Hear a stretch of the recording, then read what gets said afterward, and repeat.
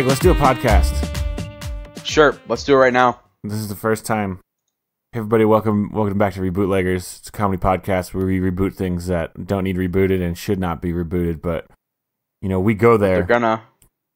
We brave the uncharted swamp waters of unrebootable material.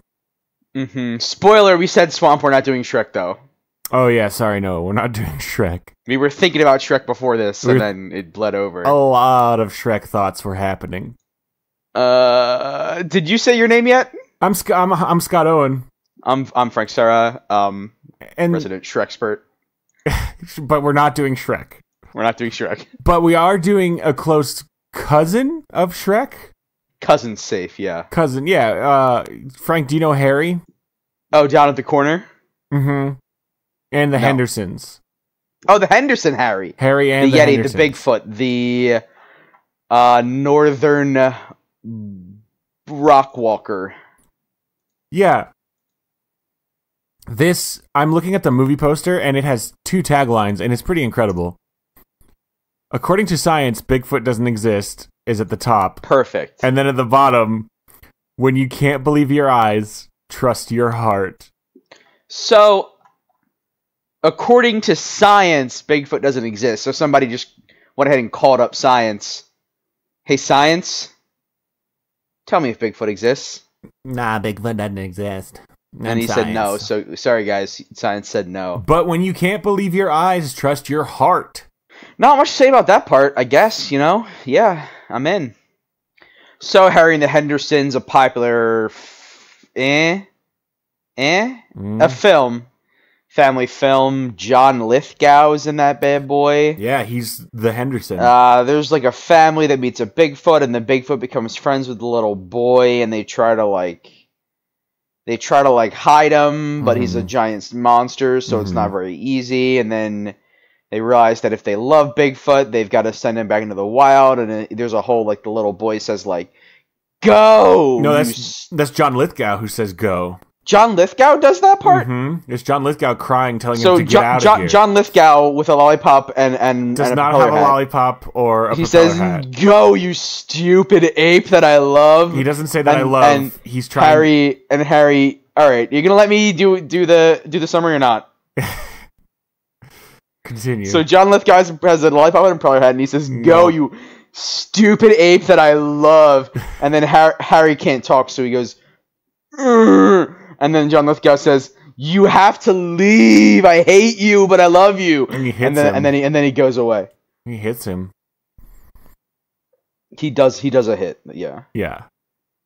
Yeah, so this movie also got turned into a TV show.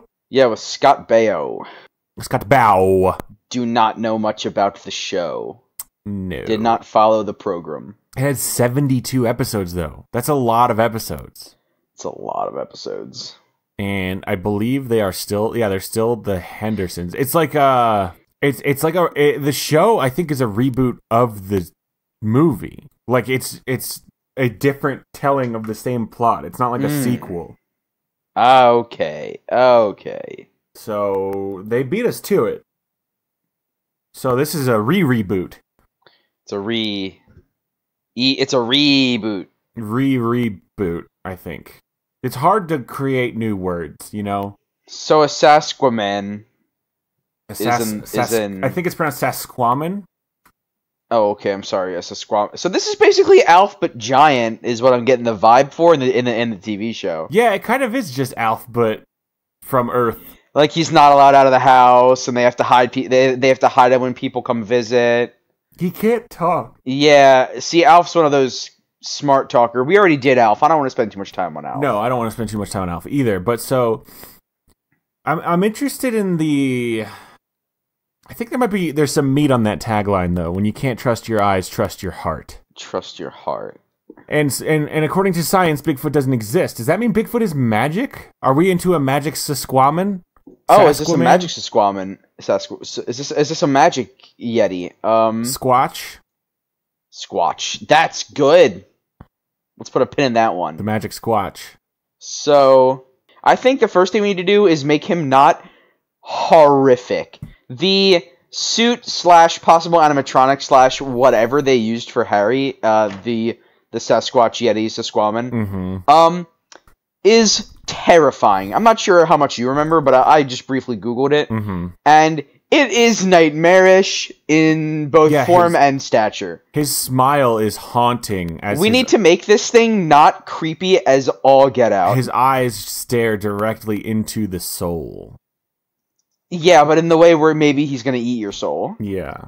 It's bad. It's bad. Yeah, it's real bad. Oh, it's horrible. Okay. So how can we make this not horrible? Because, Frank, I don't know if you know this, but Sasquatches aren't, like, vampire hot. They're not. I think they're coming around the corner. Do you think we're seeing we're at a turning point I think in Sasquatch? this is when large, hairy, semi-sentient ape men turn the corner. Okay. But we need to help them because they're not very smart. That's okay. So we need to show them the corner to come around. So there's a lot of them? Could be. In this movie, there's just the one. There's just the one ever. There's just Harry. Yeah, and I mean in the lore, there's but one Bigfoot. The footed one of the bigness. Yeah. Okay, so there's just Harry. He's lonely. So this is this could be tricky. Tell me if we're not ready for these waters, but a common area and often a misstep that sequels and whatever like to go into is previously this creature that was previously believed to be the only of its kind, we now discover where he come from and he has family. Is he stranded on our realm of Earth? You talking about he's from another dimension of the or he's Fae? From like a magical cave of the Fae? Are we gonna get Old England? We're going into the land of fairies? These squatches are fairies? Yeah, the squatches. All right. Squatch fairies? So, squatch fairies. No, that's good. We got squatch fairies, right? Yeah. Do they grant wishes, maybe? I thought only fairy godmothers granted wishes. All right, so then what do squatch fairies do? They're the guardians of the gates to the Fae. The muscle? The gate guardians. Okay, I thought they would have something cute like if your shoes are untied, they have to tie them. They cook all your pies for you in the middle of the night. Oh, they cook. Okay. They cook. All right, they find. Do they make pies out of your loose ingredients? They just make as much pies as the material you have in your house could make. I think they find beleaguered and haggard cobblesmen, piemen. And cobblers, as in cobblers. You know, like a peach cobbler. Okay, so they find cobblers. Okay, they find those who make pie. A cobbler. Mm-hmm. A cobbler. They find cobblers. So they're the friend of the cobbler. Yeah. Well, I actually, so I was thinking of this as like the elves and the shoemaker situation where they seek out, bakers what need helping, but I kind of like your idea where they just sneak into people's houses and use all of their dry ingredients. They just break into your home. Yeah, they make pies. And so this is a funny thing when the family brings him into their house. Like he walks in the door and they're like, "This is a door." He's already gone. He's in the kitchen and he is jamming a pie.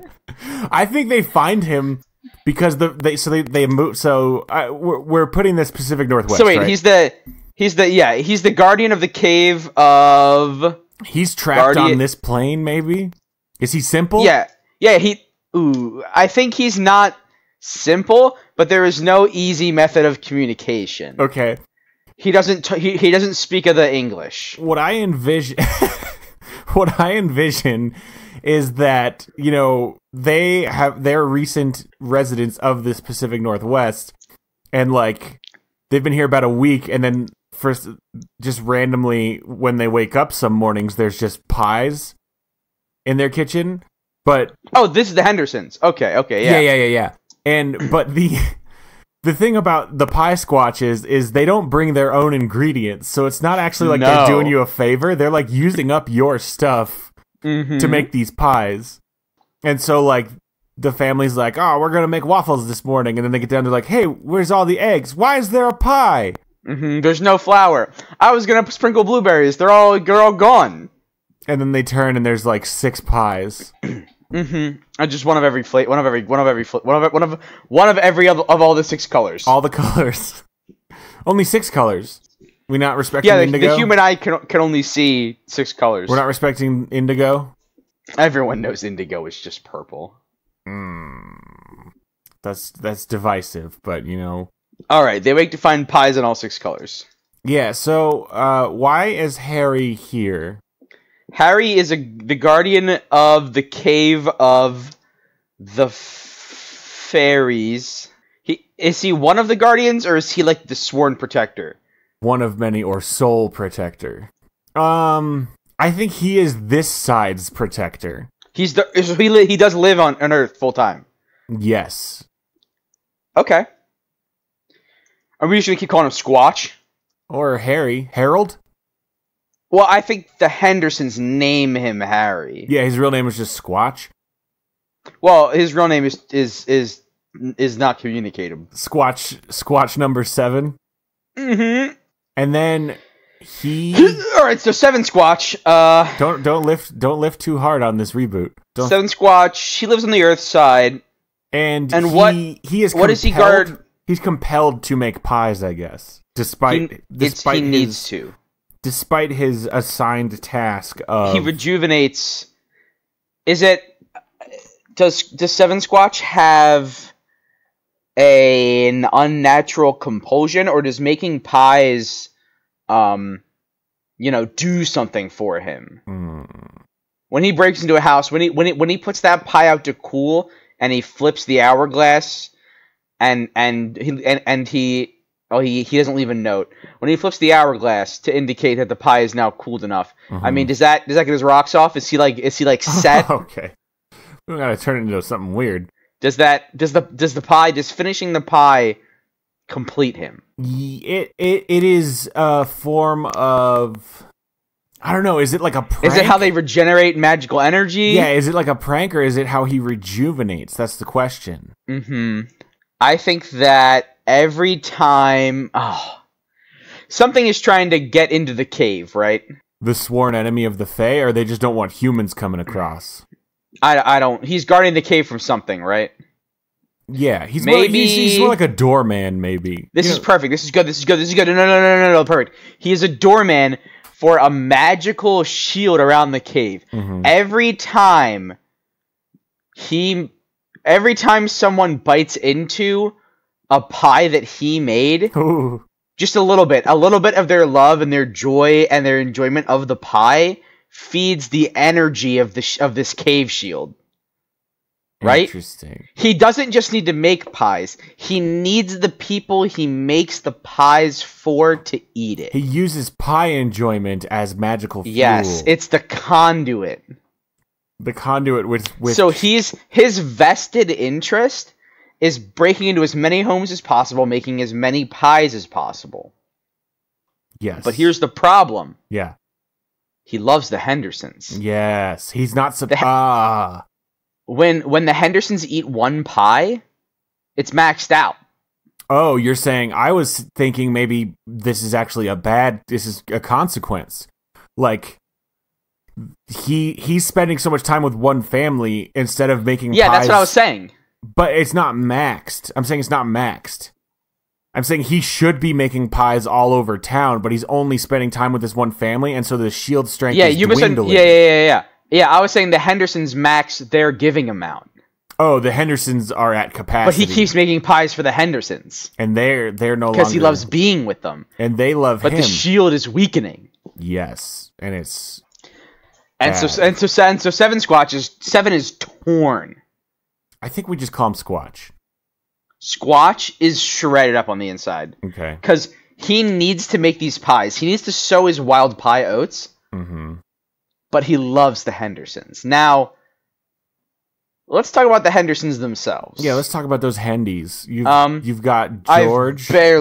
George is the dad. Mm-hmm. Gwen is the mom, something like that. Nancy's the daughter, right? Okay. And Scott Baio is there. Yeah. So is there a fifth one? I think there's a dog. I'm pretty sure they just have like a boy and a girl, but I mean there could be a dog. So we're rebooting. We're doing a reboot of the property in general, not just. So we can shake it up. Okay, so is ours a TV show or a film? I think this one's got to be a film. I think.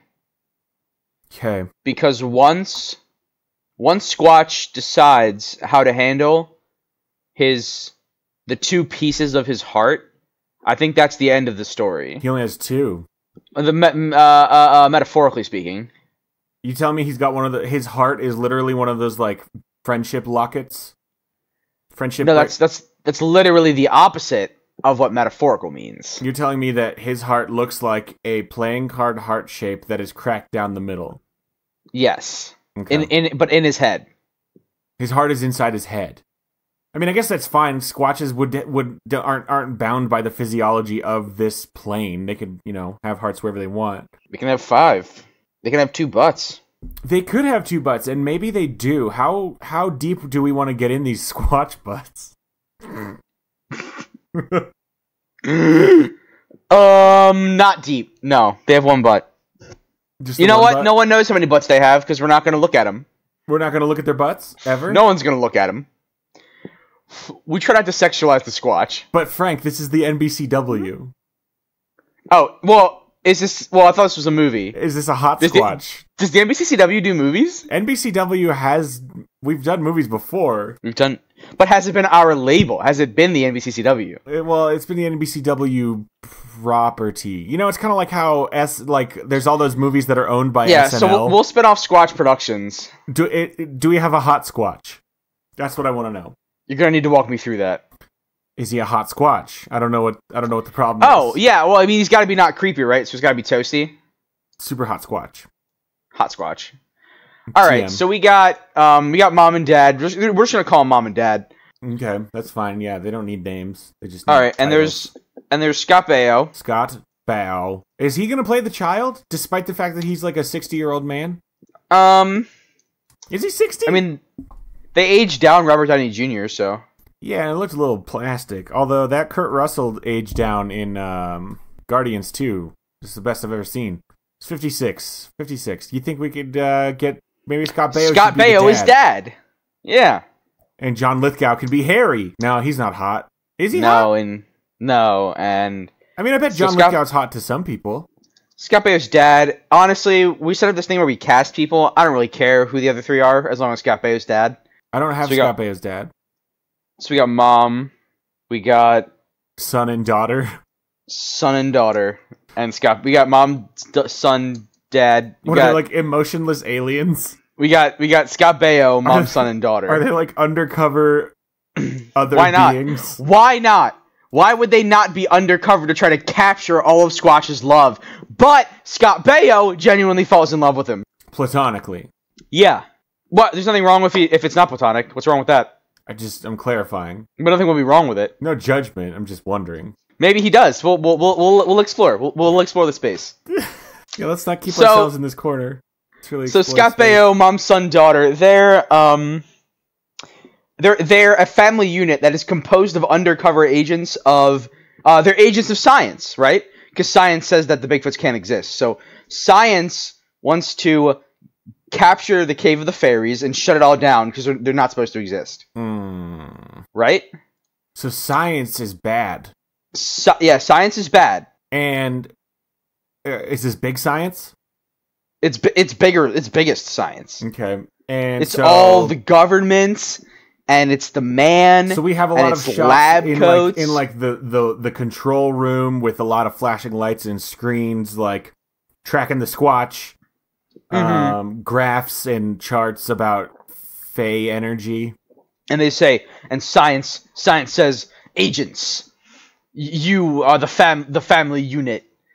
We have determined that you need to go live in we've isolated, Oregon, we've detected a large concentration of the Fey energy in this area. You must investigate. Yes. And as you know, I say that they can't exist. This is science speaking. Yeah, science is giving his orders. What does science look like? He's just a voice You don't see science? over the radio. We don't get to see science? Not in the beginning, I don't think. Is he a flying spaghetti monster? No, scrap it. Science is...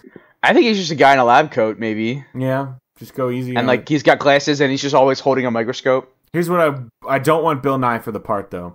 No. I think that's too. I think it's too simple. I think we just get a rando guy. We can't have Neil just a or dude. Bill. We put goggles on his face. Yeah, he's got. We face shave goggles his head. For sure. He's holding a microscope. Always holding a microscope. Always holding a microscope.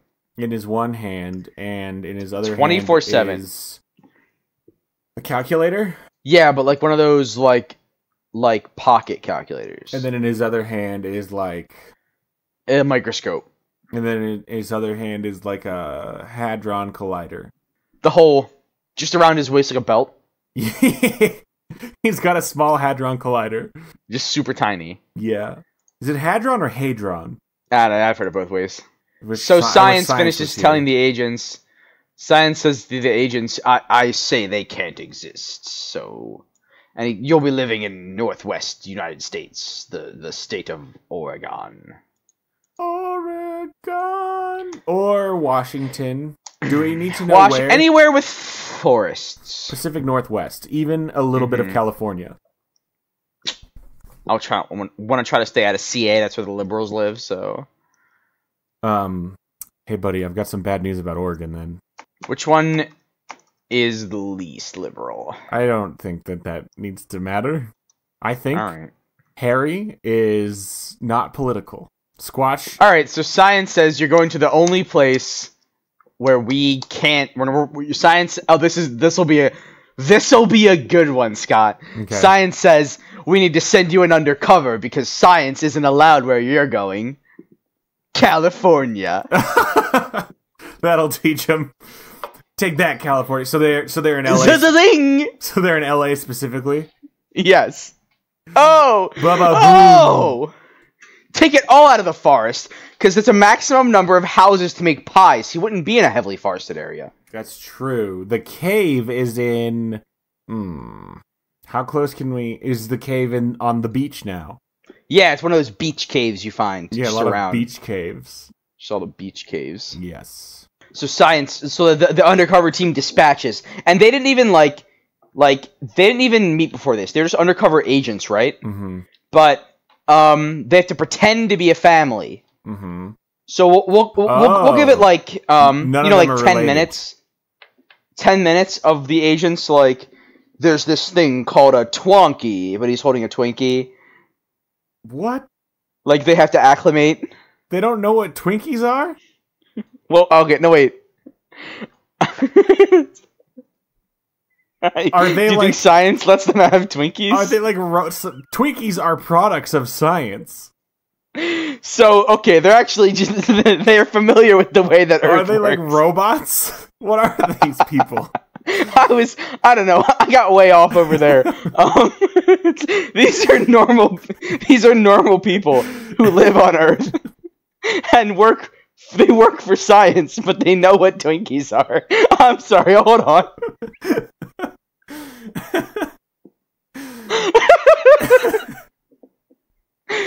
Okay. So they work for science. I think that 10-minute scene can be them meeting each other for the first time and acclimating as a fake family. Yeah, being a fake family, but they do know how Earth works. Correct. They have to play like Monopoly together. Mm-hmm. And they don't like each other, but then they learn to operate as a unit But because they've got to catch they got to catch Squatch. then, of course, Scott Baio falls in love with Squatch. Yeah, not this early because they haven't even met Squatch yet. No, but he will. He will. And that's going to cause tension in the family. Deeply in love. So you tell me, so Harry comes to live with them despite the family, like, why don't they just immediately catch and report him now? Because that's not the mission. They don't need to kill Squatch. Mm-hmm. They need to find out, one, where the cave is. Mm. Two, compromise its defenses so that science can move in. They run into Squatch, so Squatch makes pies all over the place, right? Yeah. The Hendersons, now because they're undercover, they know how the pie thing works. Mm-hmm. So they eat every single pie every time. And Squatch begins to make sure he hits them every time. Because sometimes people don't eat the pies. They don't finish the pie. If you finish the pie, it's the maximum magic, right? The Hendersons finish every pie. And more importantly, they keep buying ingredients. Oh, yeah, he uses their stuff. He uses all the They ingredients. know what's up. They're trying to get him to, like, hang out with them a lot so then they can be like, hey. Like, what's your deal, bro? Gonna eat your pie? You wanna watch? Yeah, and then they can be like, hey, why don't you take us to that cave? Do you have a home, Harry? Yeah, and this is perfect. The son probably. The first time that Squatch visits, mm-hmm. and they're like trying to communicate with him, like not panic him. The son, the agent playing the son, like gets too greedy, and he says, "Do you have a home?" And Squatch just books it. Yeah, he's like, "I'm out." Yeah, he jumps through the bay window and he's just running. He probably like pushes some stupid smart car out of the way. He's like, you know how they're so small, so we can probably just push it out of the way. Yeah, he's like, danger, too close, and he runs away. Yeah, he doesn't say that in English though. No, he's just like, but we're gonna subtitle Bigfoot. Yeah. Sorry, who's Bigfoot? We're gonna subtitle Squatch. Oh yeah, sorry. Did somebody say Bigfoot? I did. We're not allowed to say Bigfoot. And then I self-corrected. So he's gonna like and like run, but the subtitle's gonna say like I don't know you yet. I'm not very comfortable. Mm. But of course, the agents, the Hendersons family unit doesn't know that, and so then Scott Baio gets mad at Son, and that's why they're just called Mom and Son and Daughter and Dad, is because that's like their code names. So Scott Baio says like, "Son, you almost ruined the mission," and like they have a shout. They have a shout. It says, "Son, you're coming on too strong. Who you gotta play it cool. I know you're just fresh out of the academy, but we have ways of doing you don't know things. You don't know how to seduce prey." Okay. And he's like, "We have regulations," and the Son's like, "You're getting too close to the subject." Mm-hmm. That's good. This is and good then Harry. dialogue. So Harry runs. He runs to get like an espresso. Yes, he does. Because Harry, he just hangs. Hold up. He just goes to coffee shops? It's LA, dude. No one cares. So Harry's not even really hiding at this point. He's just living. Well, he needs people to eat his pies. He needs to make enough pies every night. And so he's been going to coffee shops and does not care. But here's the thing. Hmm. He's lonely. So he goes to the coffee shops.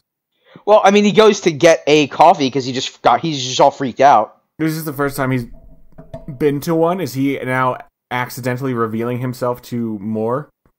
Yeah, so I think he goes to the back in like the dumpster, because when Squatch says to himself, "Let me go get an espresso," what he means is, "Let me go like wrap up a like a coffee strainer and like suck the juice from the garbage." You know what I'm talking about? Mm-hmm. He just sucks it out the garbage. Yeah. Yes. Okay. Yeah. Because he just talked to a people. He's not cool with this. He's eating those trash bear claws. Yeah, the ones that are mandatory. They have to throw them out every night. Yeah, the day olds. Yeah, because they used to give them to like the homeless, but then like one person in the homeless shelter got sick, and then like they like sued, and then they just stopped doing it. The homeless man sued.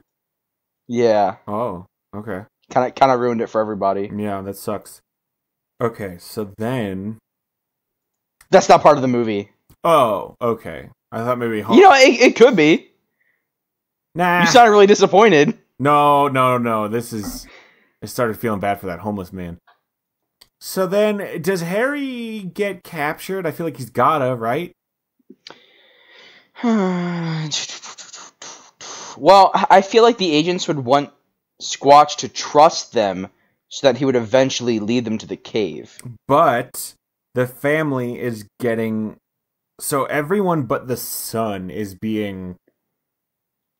they're falling for him, you know? And the son is like, am I the only one who cares about this mission? I remember the mission. And then you are all talking about the book, and I am the book. He goes over their heads, calls in science. Calls up science. And then science shows up and they capture Harry. And they imprison the family. But then son realizes the true meaning of when you can't believe your eyes, trust your heart. And he frees the family, and then together they free Harry, and then they escape through the cave to live in the fairyland forever. After they but his duty is to guard the cave. One day they will come back and destroy science. But now they know their enemy? I mean, they already knew their enemy. They used to work for him. The fairies didn't know their enemy. Did they not? I feel like fairies are pretty competent. Do the fairies have their own version of science on the other side of the cave monitoring... Well, I think they have magic. Right, it's not called science. Yeah, so they've got magic that's monitoring science. Yeah, that'll work. It doesn't have to work. I mean, it's fine. Let's explore the space. I like the idea that magic is commanding from the other side. Mm-hmm. So maybe... Harry goes back. They go back and they're like, magic. There's they're coming. This is it. Get ready for Harry and the Hendersons 2. So because science knows where the cave is, so they go into the cave and they say magic. Science knows where the cave is. We have a problem. And magic turns around and she says, get ready for Harry and the Hendersons 2. Just right into the screen. Mm-hmm. Coming this fall. Whoa, same year as Harry and the Hendersons 1. Yes, we only get the suit for 10 months and we got to use it. So we filmed them both at the same time. That's just frugal. That's smart. Economical. I mean, they filmed all three Lord of the Rings We know the first one's gonna rock. Yeah, first one's gonna rock. So Harry and the Hendersons 2, I actually think that we just film it as a continuous 4-hour movie, and then we pick a good point and we just chop it and add credits. Okay. Right? Yeah.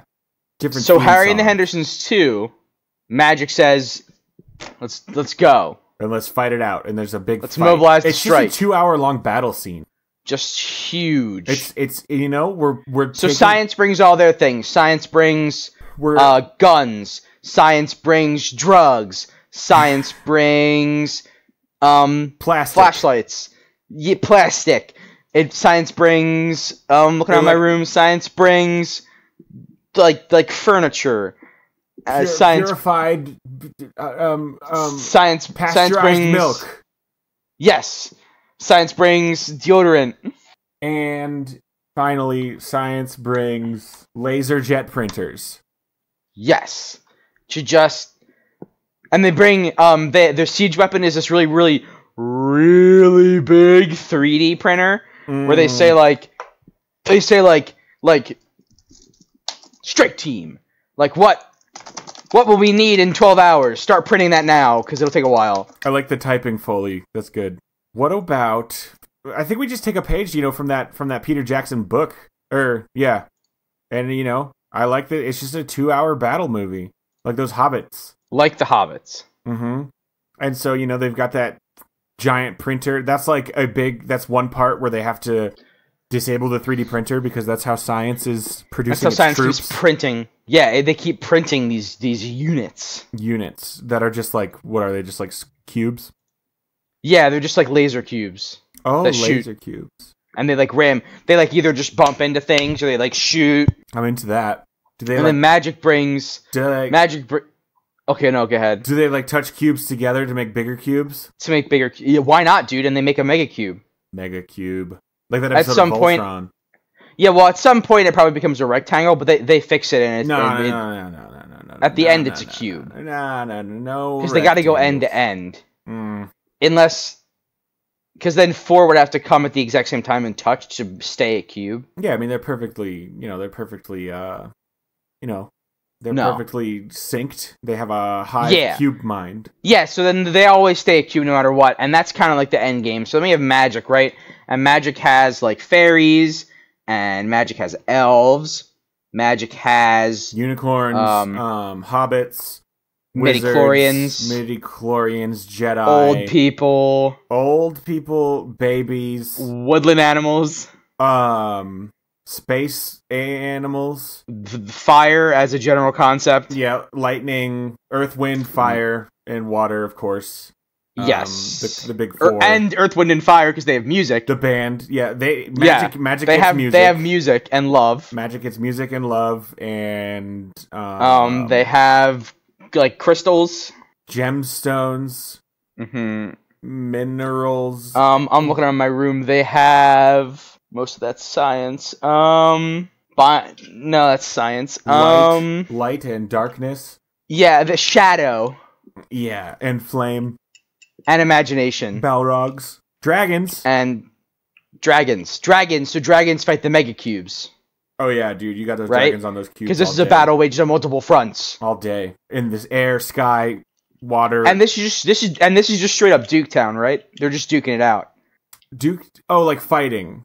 Yeah, that's not what Duke means all the time, but no, I understand. Yeah, no, they're just fighting for 2 whole hours. For just solid, and it's not a ton of dialogue. Because there's siege, there's infantry, there's probably some cavalry. Do you think we can get that good CGI they used in the third Hobbit movie? Yeah, we're going to have really good CGI is what it's going to be. Like the third Hobbit movie. Yeah, it's going to be really good. Mm-hmm. And I think... Go on. I was going to say, like... Go on. Science can't lose 100%. Because we need science to live. Yeah, we need, like, medicine and doctors. Science is just told it has no place here in the land of magic. But magic can't die, because we need, midichlorians. They come to a standoff, and they agree that they must never destroy the other. Yeah. And Harry is saved, and Harry and Scott Baio just are happily ever after. Yeah, and, like, they just get to go... They go to Aruba. Relationship. Oh, big time, dude. Harry the Sasquatch and Scott Baio are like basically the it couple of the next 10 years now. Yeah, I mean, I said it was platonic, but we really explored the space, and it turns out it was romantic. It just naturally turns out it is deeply committed and, let's be honest, sexual. I don't know that we need to get into how maybe, yeah, okay, sure. And then because magic and science intertwine. And do you want to know what they make, Scott? When magic and science intertwine... No, don't make it gross. I'm doing a good thing.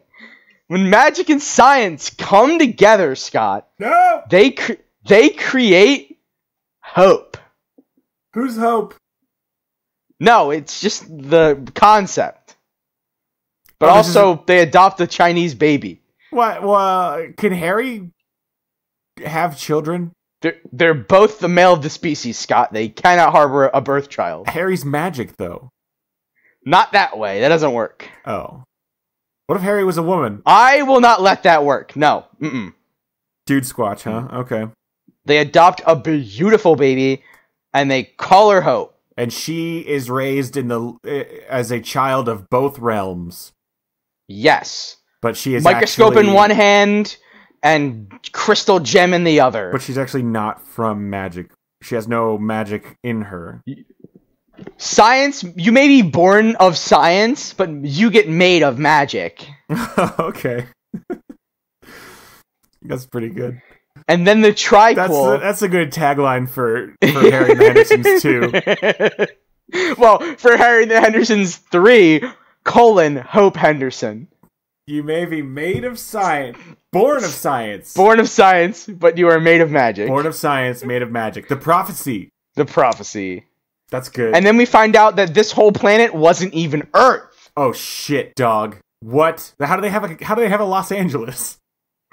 It's just one of those things. Every planet has an LA. You know how like every state has a Rochester? It's just like that. Uh-huh. Yeah, all those Rochesters. Rochester, Arizona, very popular. Mm-hmm. Blasted wasteland, but go on. I'm actually on a it's a bucket list item of mine to visit every state Rochester. And you've been to what? I've hit the big ones. Yeah, I've been to Rochester, Louisiana, Mississippi, Rochester, Oregon, and Rochester, Florida was kind of a shithole, but gotta go. Rochester, Florida is one of the top 10 northern Florida swamp cities. Yes, and that's saying something. All right, well, let's cut. Yeah, okay. Well, we endeavored to make a movie and we made 3. That's the dream. That's the freaking dream. And let's cut it, print it, ship it, put it in a pizza. Put it pie? in a pizza pouch. Oh, I see. I like it. All right, well, everybody, thank you for listening to Rebootleggers. Please tell your friends. Thank you to everyone who has told your friends and shared it on social media. You can follow us on Twitter at Rebootleggers. Please review and rate on iTunes and subscribe as well. That really helps us with visibility. Hey, Ned. What's up, Ned? And until next time, I'm Scott Owen. I'm Frank Sarah. Frank, what's our password for next week? Password for next week is... Oh, that's pretty good. It was like a Home Improvement spinoff. Little the Toolman Taylor in there, yeah. Little Timmy. All right, that's very good.